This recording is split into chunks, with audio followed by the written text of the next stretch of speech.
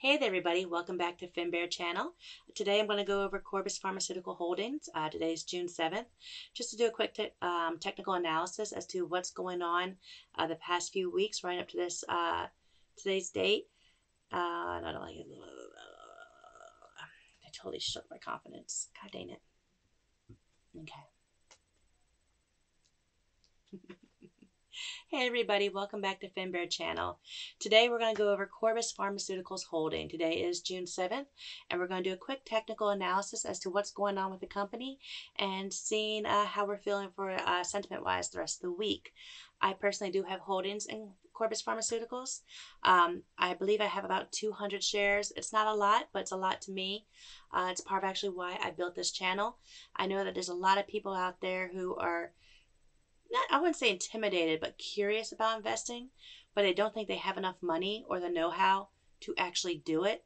And we all have to start somewhere. And this is my journey. And I hope that you can take what I'm doing and use it your own way. You know, I might be wrong about a few things. Help me learn as well from you.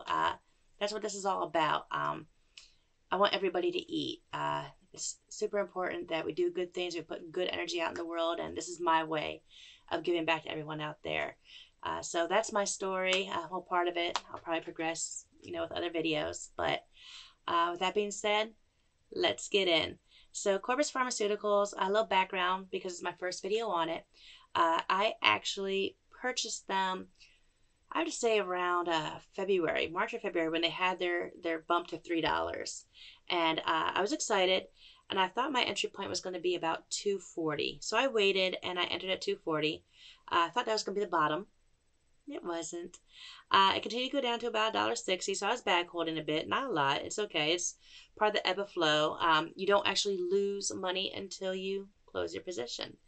And I am bullish on the fundamentals of this company. I'm excited about it, and it's looking like the technical analysis is starting to follow suit with what I was already seeing. My friends actually joke and say, I'm always a few weeks early, but I'm not often wrong. So I've actually made that my little mantra, like, okay, it's all right to be early. It's kind of like, Michael Burry. Although, granted, that man is a savant, and I hope to only one day at least hit a percentage of what that man is capable of. Apologize. Son's leaving, and the dogs are headed out. But so anyhow, I digress. Corbus Pharmaceuticals, what drew my attention to them is I was using a screener looking for gaps because I do like trading on gaps. And Corbus had a huge gap from, I believe it was September of 2020. And it dropped down hard from about $9 to about $3. So when it was at $3 a few months ago, that's when I bought in thinking, or about $2.40. That's when I was thinking, like, hey, we're about to close this gap. Okay, I'm excited. You've got my attention. Give me a second. I'm trying to pull it up. And so, that's a day. I apologize. There we go. And for those who don't know, I'm using TradingView. It's an awesome program. I do pay for the pro version. If you buy it on Black Friday, you get a substantial discount.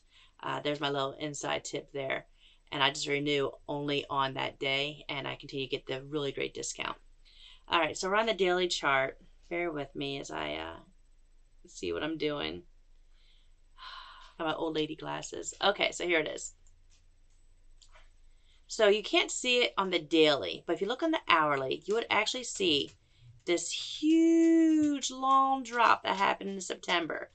It plummeted from 9 to 31 all the way down to 211 actually, and it continued going down.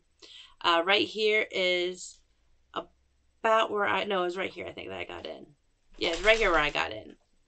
Like on the way down, because I thought I was just going to do a bullish pendant and go back up. I was wrong. But it's okay. It's okay. We're not always going to be right. And that's what the part of this channel is. It's showing, hey, we're not always going to be right, but at least we understand why we were wrong, and we can learn from that. So what we have here It's this massive drop, and it's actually a gap. And the market has a really good memory, and technically they like to close their gaps. So that's part of why I am bullish on Corbus Pharmaceuticals, at least from a technical standpoint. Fundamentally, I am bullish on them as well because they are in the third phase of their drug trial for Lenebasum, and I probably said that name wrong. But what's really interesting, and right now what we're saying, we've gone up almost $1. We've hit from a new higher low, right? And we're up almost $1 from May, which is a really good run. That's a solid run because we might have a little cup and not cup and handle, I apologize, a W forming on that bigger scale. I would love to see. I wish this was a little bit deeper going up, but it's okay. I'll take what I can get. I would love to see this price to action pass about $4. Then I know we're headed towards gap territory. And that's what I really want. That's what I'm holding, is to close that gap. But anywho, that news is coming out. They have an announcement on this Wednesday coming. I'm hoping it's good news because they already had their final patient check in and do this stuff. So it's all just the test and lab results now. And we're really hoping for some good news because if we do have good news, this thing's going to rock it. And that has me very, very excited. I want to get back here and look at the hour chart just so we can see this week what's going on technical wise beyond that fundamental that we talked about. Give me one moment. And Corbus Pharmaceuticals is also, I believe, a weed stock as well. Don't quote me on that. I don't have it in front of me, but I believe it is. Now, what we can see here on the hourly chart is we had a good run going up. That dollar, about 98 cents that I was talking about earlier, which is a strong run up. And then we have our little, our reset zone, basically, that bullish pendant down. And it pulled down pretty hard. It could have been short action. I can't guarantee. I have got to look at that numbers. But what I see here, which is really cool, is a George W. Is it clean? Not exactly, but it is what it is.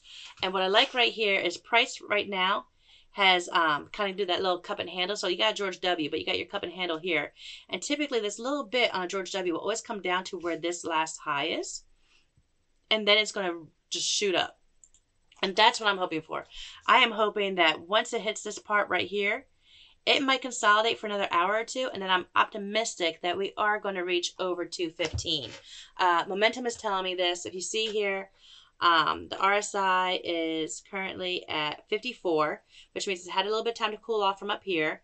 We're all right. The RSI and the MACD, the stock, is matching each other.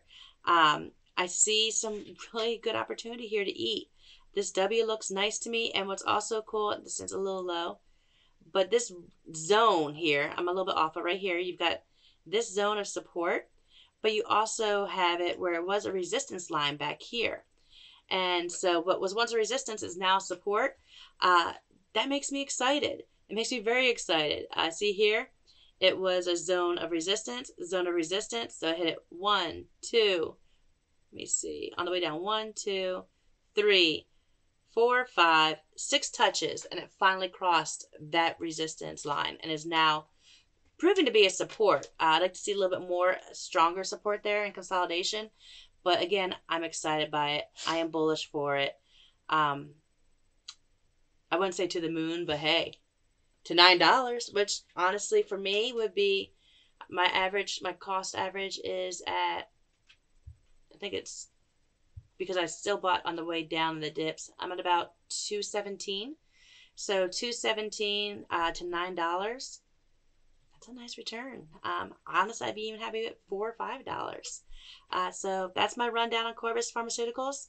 Let me know your thoughts and what you think of it. And please hit a like if you liked this video. If you didn't, hit dislike so I know what to work on. What is it you guys want to see? Do you want to know about my indicators?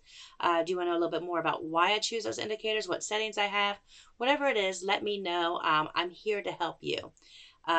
Thank you again for joining, and I'll see you in the next one. Have a great one, everybody.